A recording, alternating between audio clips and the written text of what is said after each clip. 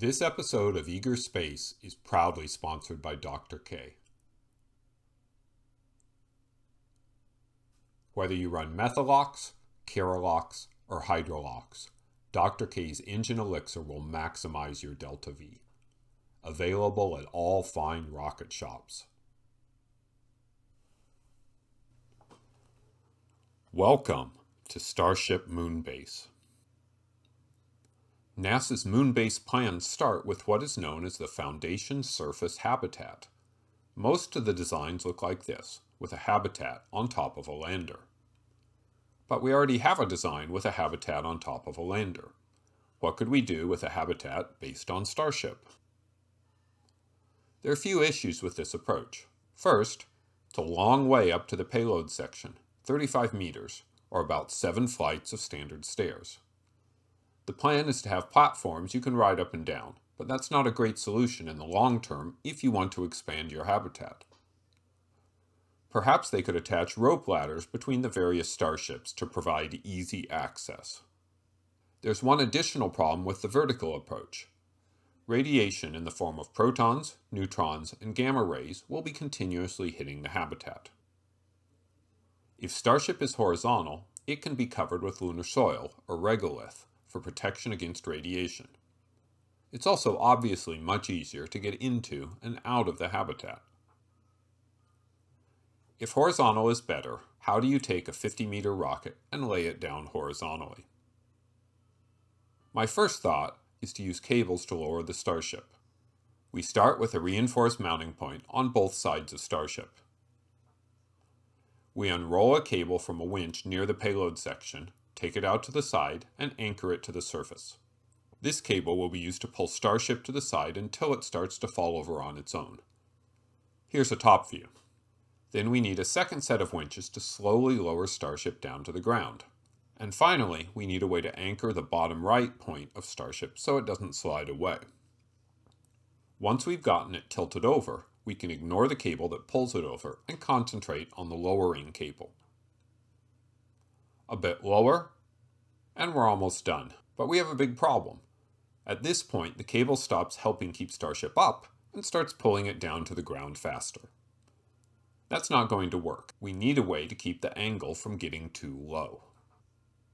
The solution is to add 2 support poles, known as gin poles. The poles are attached to the ground and to the cables and serve to hold the cable up in the air. With the pole holding the cables up, the angle stays up, and we can easily lower the Starship slowly to the ground. At least theoretically. We'll need to figure out if it's practical. We will create what is known as a free body diagram in physics. We're going to look at the forces right before the vehicle touches down. We'll start by adding some dimensions to our drawing. The gig pole is 30 meters high. The pivot point is 4.5 meters off the ground. In the horizontal dimension, the pivot point is 35 meters from the base, and it's a further 9 meters, the diameter of Starship, to the pole. We can pull out the triangle. It's 25.5 meters high and 44 meters long. We want to know the angle theta. Going back to our high school trig, we know that the tangent of the angle theta is 25.5 divided by 44. We solve this for theta and get 30 degrees. Pro tip here, if you want to check your trig in an example like this, change the values and see if the changes make sense. If the vertical distance was only 12 meters, the angle would be 15 degrees. That's about what we would expect. And if the vertical distance was 0, the angle would be 0. Also what we would expect. I'm now going to use the Starship center of gravity model I developed in the Will Starship Fall Over video.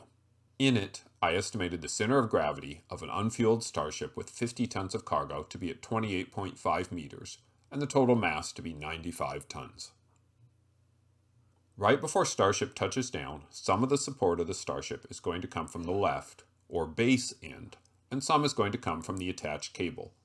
We need to figure out how much is supported at each of those spots. The model says that the center of gravity is 28.5 meters from the base, and the mass is 95 tons. It's close to the cable attachment, so most of the load is on the cable end. It turns out that it's 18 tons on the left hand and 77 tons on the cable attachment. Doing that calculation is left as an exercise to the viewer. And that works pretty well if Starship was on the Earth. In standard gravity, I could just switch from using tons as a measure of mass to tons of force as a measure of force. But I've decided to use the proper unit of force, the Newton. The force in newtons due to gravity is simply the gravitational constant g multiplied by the mass in kilograms. We can multiply both sides by 1,000 to find that the force in kilonewtons is equal to g multiplied by the mass in tons. The gravitational constant of the Moon is 1.6 newtons per kilogram, so we can update our diagram with forces. Just a little more math and we'll have our answer.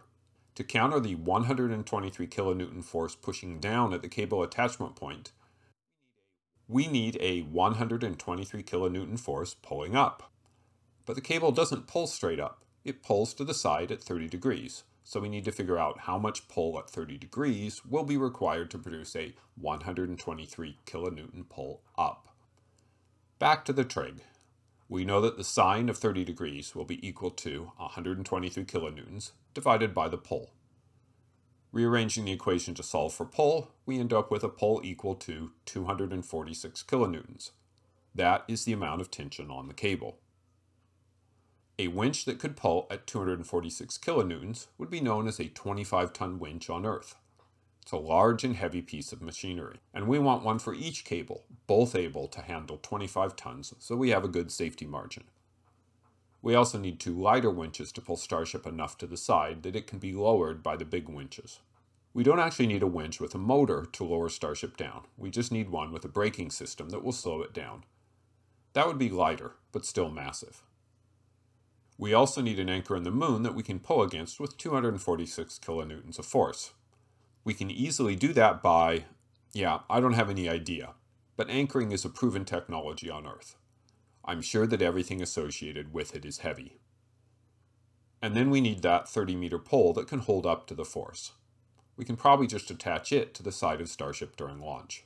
This all assumes only a 50-ton payload to the Moon. If you want to carry 100 or 200 tons, the forces get bigger. What's the verdict on this approach? It's possible and perhaps practical, but it's heavy and complicated and requires a lot of development work. It also requires heavy equipment on the lunar surface to build anchors and pull cables around. What we really need is a simpler approach, perhaps one that leverages things that we already have. Which takes me to the stupid idea that spawned this video. It is possible that lunar Starship will have thrusters to use for landing to avoid any issues with using the main engines.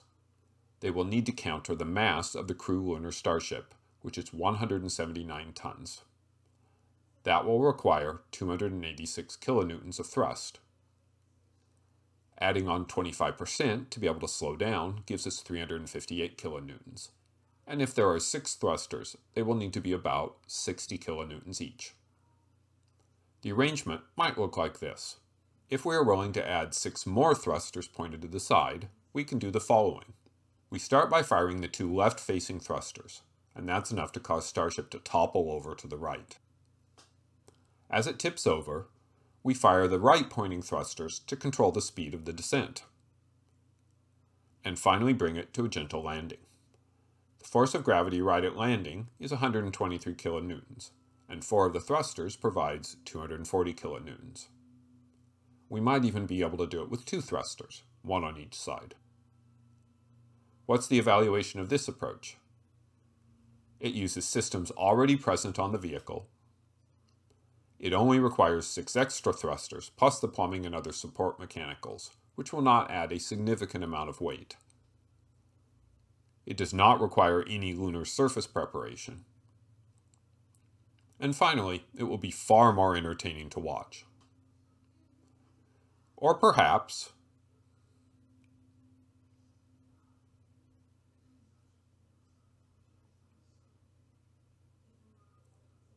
this is probably the simplest approach, and if you have thrusters strong enough to handle landing and you don't need to take off, you can just use the thrusters to flip around and land horizontally. This is the backwards version of how Starship will land on Earth. In summary, cables could work, but are probably a poor approach. The thruster drop method could work. Flipping to land horizontally makes the most sense. If you enjoyed this video, please study the dynamics of falling objects watching Here Come the Brides.